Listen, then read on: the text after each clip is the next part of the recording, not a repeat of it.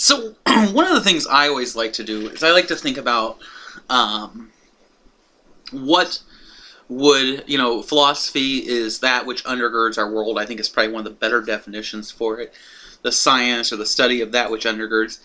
And undergird is one of these terms like, if you hear the word girder, like a girder, there's, I think probably somewhat, you've heard the word girdle, which is a thing women wear to pull in their stomach and, make themselves appear skinnier, also pushes up their bosom and other things. And so, that would be a girdle, and so it's something that sort of supports their body in a way that makes them supposedly more attractive or more appealing. And that's sort of the idea, that it's a support for a woman. But a girder is also something that, within buildings, within bridges, there are things called girders. And girders are essentially that sometimes, you'll drive by a bridge that's being rebuilt and they will have ripped off the lane across the top, that asphalt piece that you drive across, and there will be these big metal bars underneath. And that essentially is what the girders are. They're the part that lie beneath that hold up the bridge. They're in buildings, they're in all kinds of things, and that's what a girding is. And so philosophy is the study of that which undergirds our world. And so the idea here is that, that our world is made up of, certain assumptions that we go about our lives, and we go about our lives and make assumptions about what is real.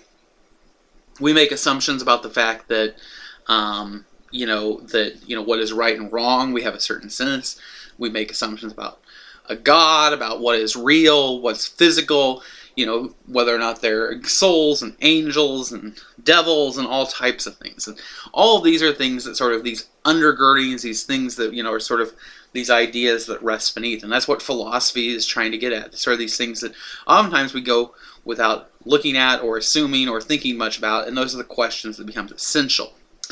Now, what I always do is I talk about here that, philosophy is more than just superficial knowledge, but rather philosophy is getting at these deeper questions within a discipline. That if you get a Ph.D. in history, if you get a doctorate of philosophy of history, you are going to become not just a person who knows history, you're going to become a person who writes history, who goes out and researches, and perhaps is going to rethink the way that a civil war or the key ideas or, what perhaps were the underlying issues. Maybe if you were going to write a history of the Blagojevich administration, perhaps you would look at things other than what what is out there. You'll actually be writing the history. You won't just be knowing what happened. You'll actually have to write and make assumptions about it.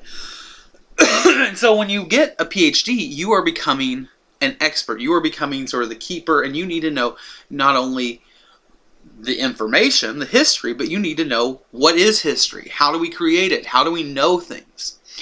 And the example I always like to use with history is, with history, I like history as an example just because I think I have a good example.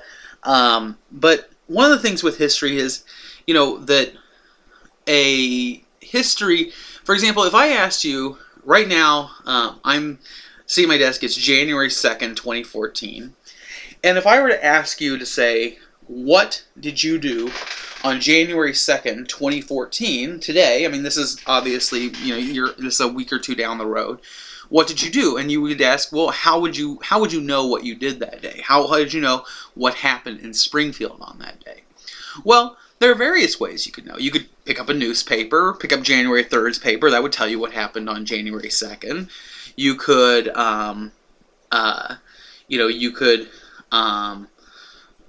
you could maybe look at your own calendar. You could look back to see if you were at work, look at a schedule. You could do a lot of things, but you could also, you go to your Facebook and look at the timeline. You could look at tweets. You could look at your text message history. You could look at your computer history, perhaps still.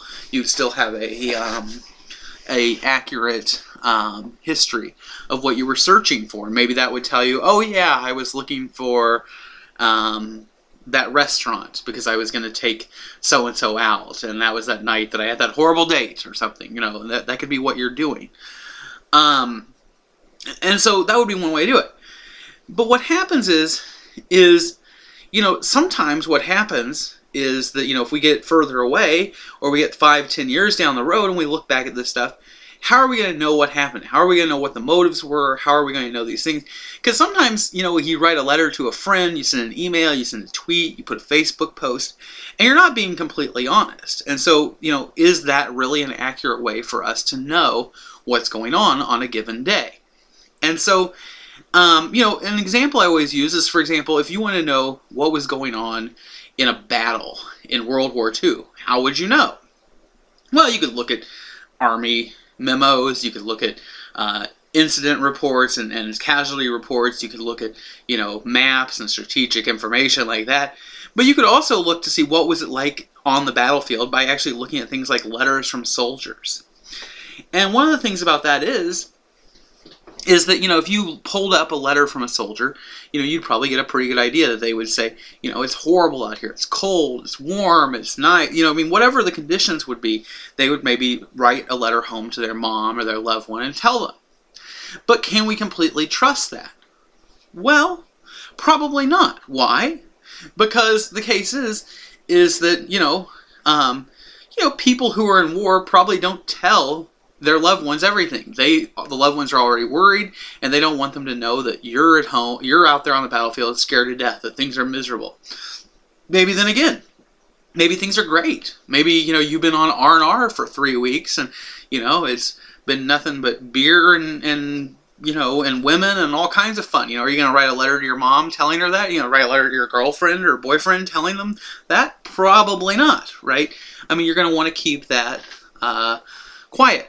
And so these letters we have to take with a grain of salt. And so part of what history is, and what a person with a PhD, is they're not just studying what happened, but they're asking, how do we evaluate letters? How do we evaluate information? How do we evaluate Facebook posts and other things? And how do we collaborate it? And if I get 2 or 3 posts that say the same thing, is that enough to prove my point? Does that say something? What if they're contradictory? How do we meet them out? How do we judge the validity of each post? And so on and so forth. And so that's a large degree of what like a history philosophy does, is they're not just studying, you know, all the facts of this happened on this date and this happened on this date, and they're really good with a bunch of trivia. Rather, they're getting to the question of how do we know things? How do we actually create history? How do we actually write it?